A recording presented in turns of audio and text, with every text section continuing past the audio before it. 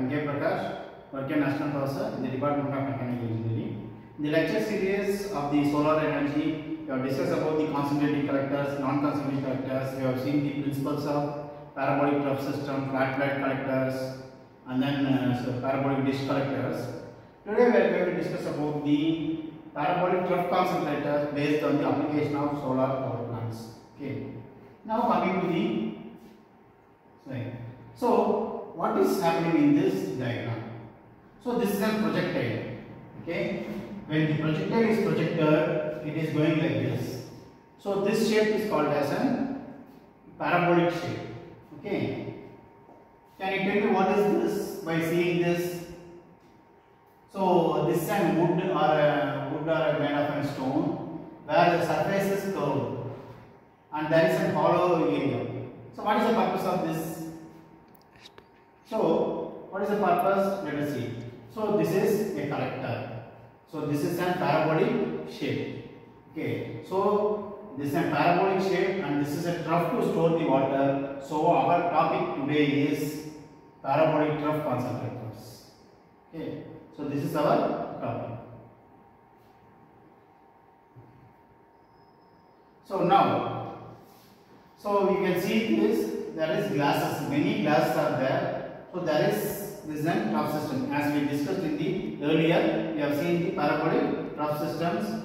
So there are lot of troughs are available and all is connected with the inlet pipes where the fluid is going inside. Okay. Here the sun rays, okay, the sun rays are falling on the earth surface.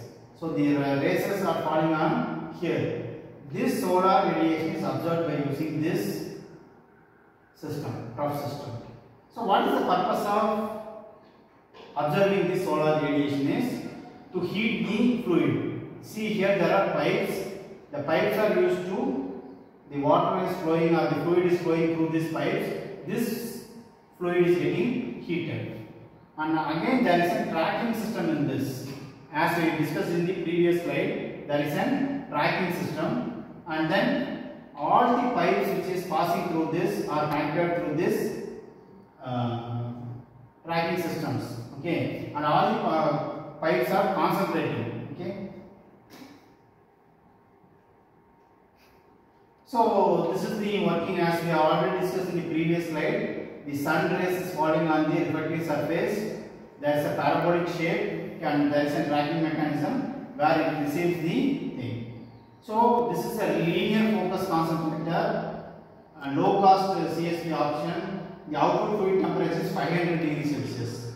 So this is very important. Here the operating range is up to 500 degrees Celsius.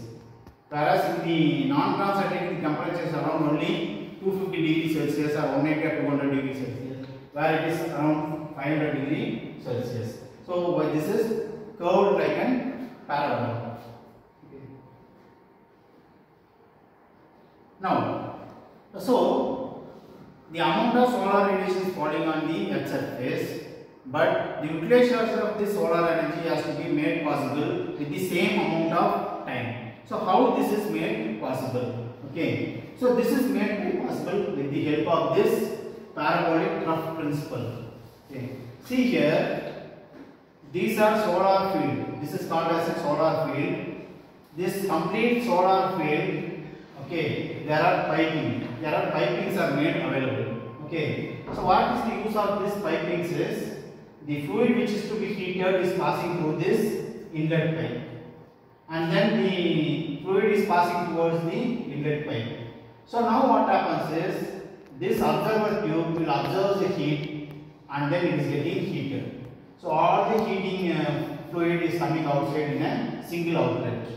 So this is the way by which the fluid can be heated. So here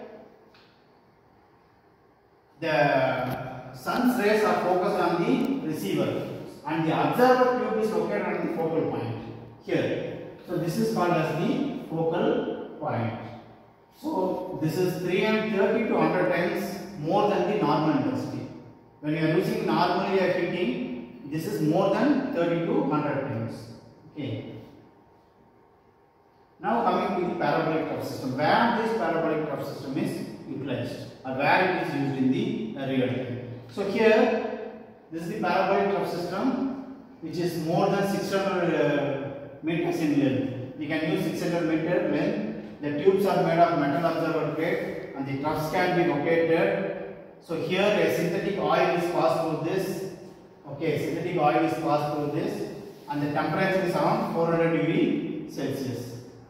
Okay, so as the synthetic oil is passing through this, because of this parabolic trough system, through this receiver, it is getting heated by the solar radiation. So when it is getting heated, what happens is this particular fluid can be used to utilize to run the turbine and then power to produce the power.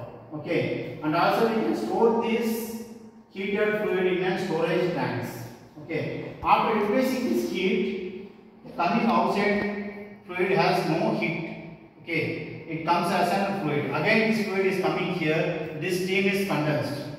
Again, this fluid is coming here. When it is getting heated, it just evaporates. So this principle is continuously used to produce the electricity. So this is one of the real-time application of the parabolic trough system. Okay. So here, this in the solar power plants we are using to increase the solar intensity and produce the power. So this is about the parabolic trough system. Thank you.